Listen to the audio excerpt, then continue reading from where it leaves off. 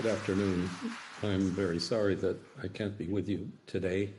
I'm coming to you from London. I was preparing to leave for the train station yesterday afternoon, and I tested positive for COVID, and I've been sick in bed ever since. I want, nevertheless, to share a few of my thoughts on this subject. Before I begin, I want to congratulate Javed Rahman on his very successful mandate as Special Rapporteur. I think he's done a great job, and I would only add that I think it's unfortunate that his final report appears to have been buried in the UN computer somewhere. It is accessible, but it doesn't have a UN document number, at least the last time I looked. I gather this is a result of pressure from the government. There are two ideas that are floating around or that are being proposed as ways to move forward on this issue. The first is through universal jurisdiction.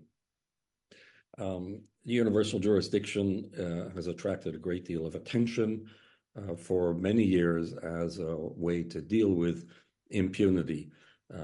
I think that in general it has tended to generate more heat than light. The results have not been very substantial, and that the pathway to international justice has been much more effective with international tribunals, like the Yugoslavian or Rwanda tribunals in the International Criminal Court. Of course, they have limited jurisdiction, and so they're not able to get at all examples of atrocity crimes that we have in the world in recent years and in recent decades. The Swedish government has been a bit of a poster child for universal jurisdiction, and I think that it's then very disgraceful that we see that it has been abused and manipulated for political purposes as what amounts to a form of prisoner exchange, a very cynical gesture by the Swedish government that I think underscores the politicized nature also of the exercise of universal jurisdiction. So while, of course, I'm not opposed to it being used effectively, I think that its results have been thin in practice, and the recent decision by Sweden shows that it can be manipulated politically in the most cynical of ways. The other, I think, more positive way forward is through commissions of inquiry under the auspices of the Human Rights Council of the United Nations.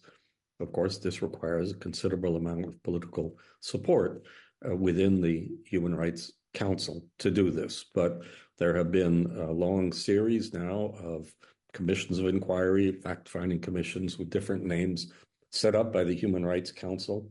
A decade ago, I was a chair of one of these dealing with an earlier conflict in Gaza.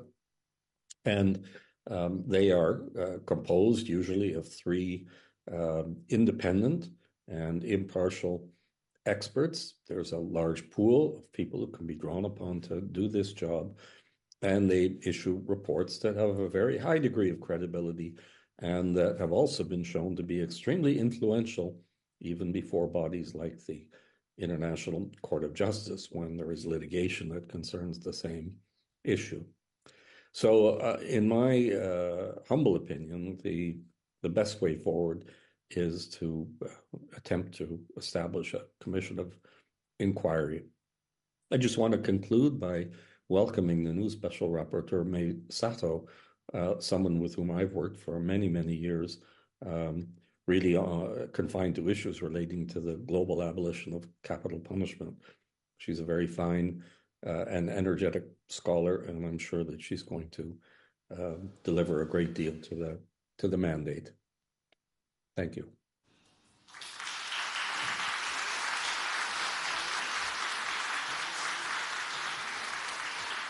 Thank you.